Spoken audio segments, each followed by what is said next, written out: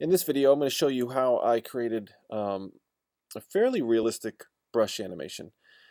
This brush animation was for a game produced by the Game Show Network, whom I work for, and well, the game was a pyramid solitaire game, and what we wanted to do was to have a brush literally come in and dust off the backs of these playing cards to reveal their face values. And so they asked me to produce some sort of animation for the brush, and I thought, well, in my mind, I had an idea of what I wanted it to look like, and it had a lot of perspective to it. So I thought, well, maybe this is something to create in a 3D program. But the more I thought about it, the more I wanted to attempt it in Flash.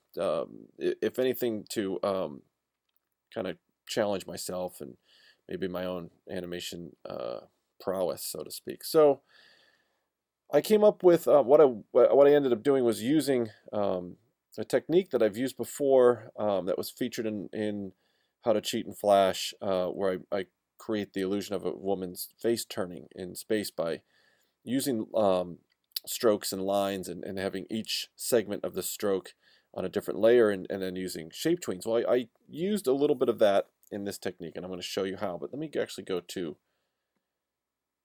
the final look of this animation.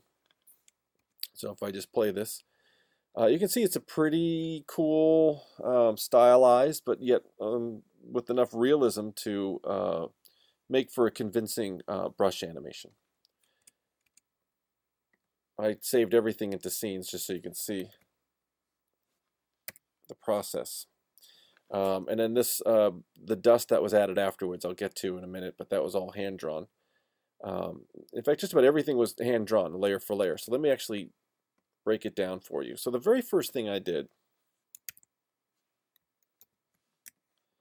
is just used the brush tool and painted, or basically sketched the idea of this brush. Because to be honest, I wasn't sure if I was actually going to pull this off from the very get-go. But I figured, let me start off with an animatic, a sketch version of what I think this brush is going to look like. So I was pretty happy with this. It was rough, but it was a start. So the next step, make sure you can see all these layers, was to create this effect. And how I did this, I'm going to actually create a new file just to show you. How I did this was to grab the line tool. Actually, let me just grab the brush tool and sketch out. That's pretty good. Let me just sketch out, let's say this shape, just to get something there. Okay, and then let's say over the course of whatever, 20 frames, I want to have this shape turn in space and move something like this. To go from here to there, kind of rotate and pivot a little bit. So what I did was create a new layer. Let's lock this and convert it to outlines just so it's not too distracting. I'm going to take actually let's take the rectangle tool. We can use red for this, and we do not want a fill tool. I'm just going to create this rectangle with outlines only.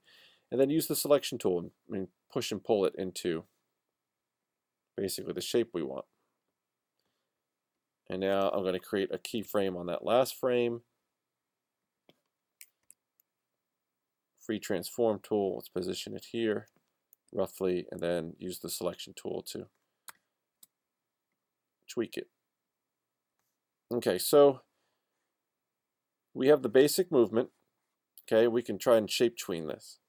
Okay, create shape tween. I'm just right clicking, and we get the idea is there for the most part. So that's kind of how I approach this. But if I make turn off some layers and turn them on individually, the reason why I put each of these segments on different layers is just so I could easily shape tween them, as you can see here. So here's the box, what I just showed you in that previous file that I just created, using shape tweens, and a couple of more. You can see that segment is there on that layer.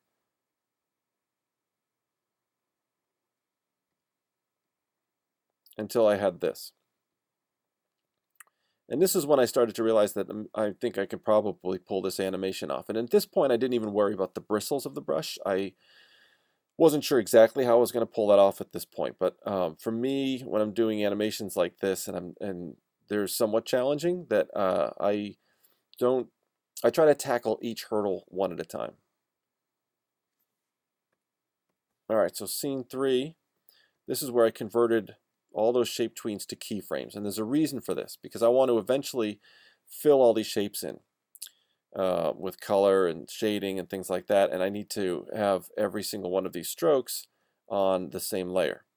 So in preparation for that, let me go back to the previous scene. All I did was select everything and hit F6. And that that converted everything to a keyframe for me, as you can see here. And then I just went back in and removed the shape tweens. So now what you need to also download is merge layers.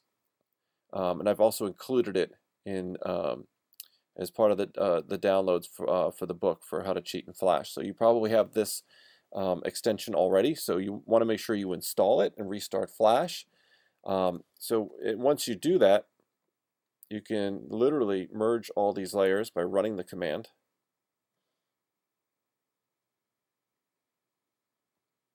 And there you see, it's worked. It's a huge time saver. So let me go to the next scene, which is essentially everything merged and flattened into one layer. And then I could, what I did was just mix some colors and started filling in for every frame.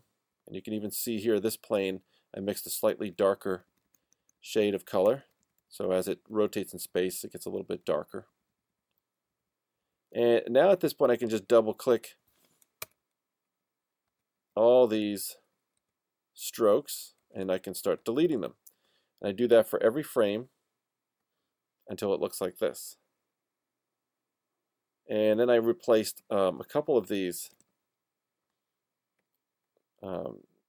planes of just solid color with just a slight gradient, just to give it just a little bit more realism. And then the next stage here, I went so far as to add a bit of a drop shadow, or not so much a drop shadow, just a casted shadow of the actual handle. You can see that. I just manually added that in. And all that is, if I zoom in, all that is a shape. If I select the color, you can see it's just a linear gradient with black mixed with some alpha brought down to 75% and another color mixed all the way down to so that's completely transparent, and laid that into the shape as a fill color. On the next layer below it is just a texture that I drew, and just to provide again a little bit more realism to the brush, to the handle of the brush. Now I had to tackle the next and pretty much the final challenge for the brush itself, which was creating the bristles. And again, I didn't want to overthink it. I didn't want to have to draw every single bristle at all. So I like to start with simple shapes, which is what I did. We convert that to outlines. You can see all I did was create a shape with this color gradient. So you open up the color panel again, you can see the gradient I created just to give it a little bit of depth. The biggest challenge wasn't so much creating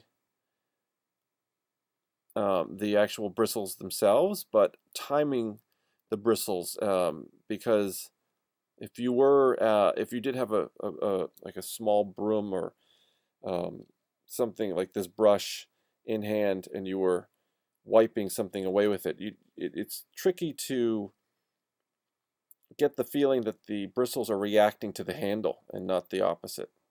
So that's what I tried to do. So once I had this animation, again I flattened, converted it to keyframes, and what I did was I went in and basically suggested bristles. And how I did that was, let's say if I wanted to create another bristle shape, we're using the selection tool. I would go in and literally select just a little section like this and hit the delete key. And then I would use the same tool and push and pull some of these points. And do that over the course of 3 or 4 frames.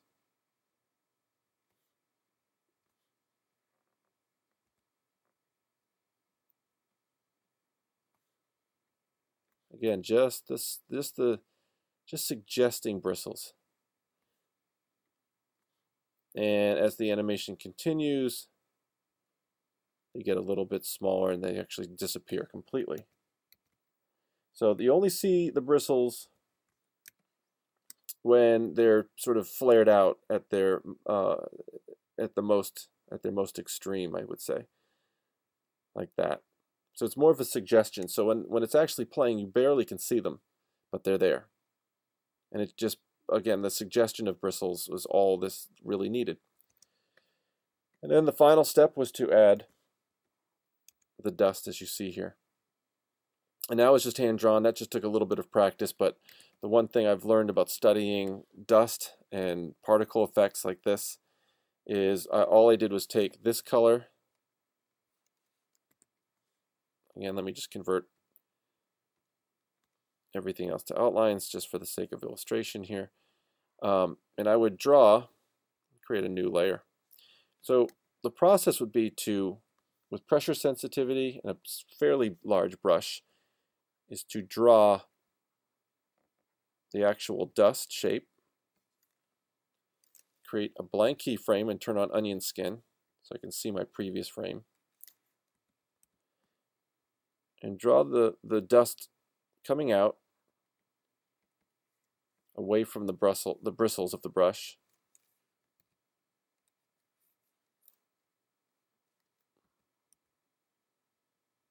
And the trick to this is at some point the dust itself starts to dissipate, starts to get a little smaller, starts to break up.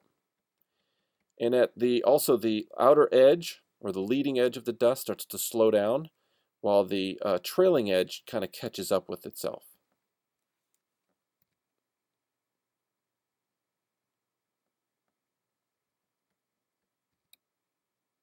And ultimately, with a smaller brush, I can add a little bit more detail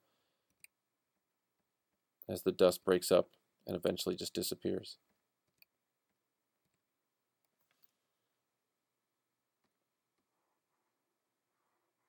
So you get the idea. And so I did one side of the animation and then copied and pasted it to create the other side of the dust, as you see here, and staggered it, much like the walk cycle video where I animated one leg and then duplicated all those frames and copied them and pasted them and then staggered them. So same kind of technique here, until ultimately I had the brush effect, as you see here, and it's used in the game currently, and it's a neat effect. It's really fun to see it. It really adds a little extra dimension to the game. So I hope this helps.